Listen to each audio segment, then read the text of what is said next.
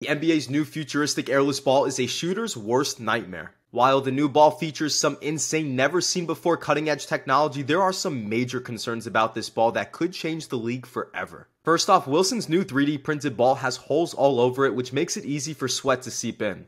Every time you wipe the ball, there's still going to be sweat on the inside that won't decide to come out until it's time to mess up your jumper. Not ideal for all you hoopers out there that tend to get a little clammy. Also, the holes are going to be a big problem for outdoor hoopers because of all the dirt and debris it's probably going to pick up. However, the one potential pro I do see with this ball is that the holes will allow air to pass through it on a windy day, so that way the air is not pushing the ball when you shoot and changing the trajectory. Follow to keep up with everything you need to know in sports.